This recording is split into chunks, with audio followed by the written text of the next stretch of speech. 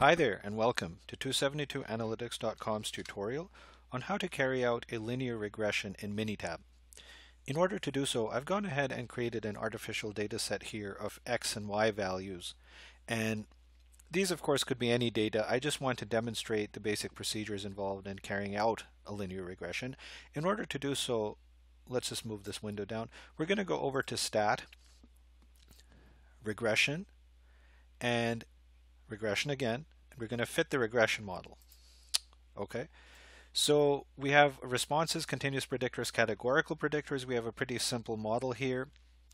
So our response is going to be Y, and our continuous predictor is going to be, beg your pardon, we'll just type it here, X.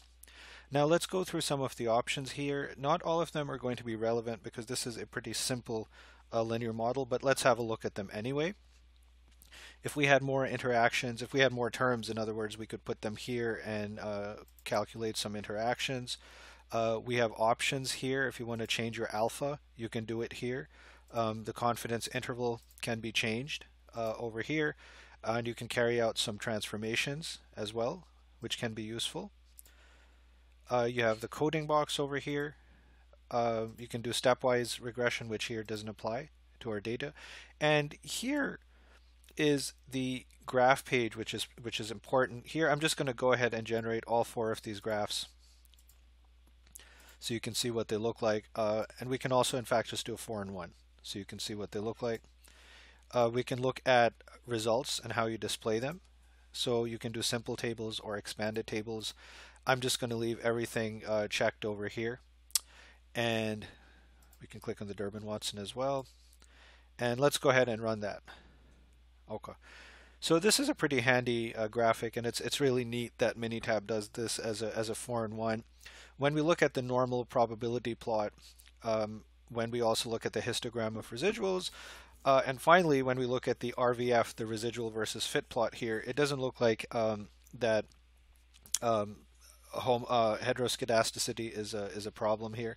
It looks like error variance is constant. We can see that there's an absence of the so-called shotgun pattern here in the RVF plot. The histogram looks very Gaussian to me, and again, the normal probability plot, we see all the data points are right along the line, so that's a good thing, right?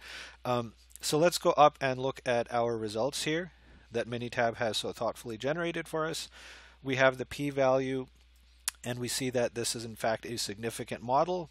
We have our f, and down here in our summary we see that the chosen variables here, it looks like about 45% of the variation in Y is explained by variation in X.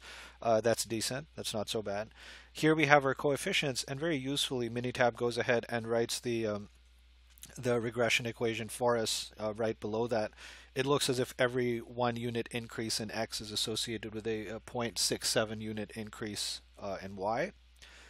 We have our fits and diagnostics table here, and we have our Durbin-Watson statistic here, and we've already seen our plots. Now, one thing that you can't do easily here is our Abroich-Pagan test, which you might know from Stata as het test, for example. There are ways to do that in Minitab. However, for the most part, that's not something that a lot of graduate students will have to worry about, especially when you are looking at an RVF plot and a histogram of residuals and a normal probability plot that all take the shape that we just saw. So there, that 4 and 1 graph that we generated was really more than enough proof that error variance is not going to be a problem for this regression.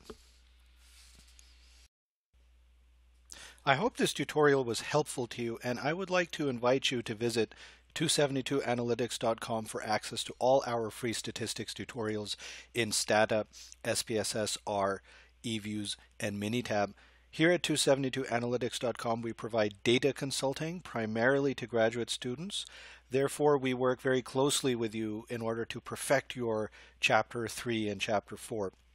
That means helping you design surveys, getting your data input, assisting you with fashioning appropriate research questions and hypotheses, getting your data, extracting them, transforming them, cleaning them, putting them through analysis, interpreting them, explaining them to you, so that at the end of the day, you know exactly what story your data tell, why they matter, what they mean, in a manner that lets you write a perfect chapter 4, following a perfect chapter 3, and lets you defend your dissertation or thesis with complete confidence.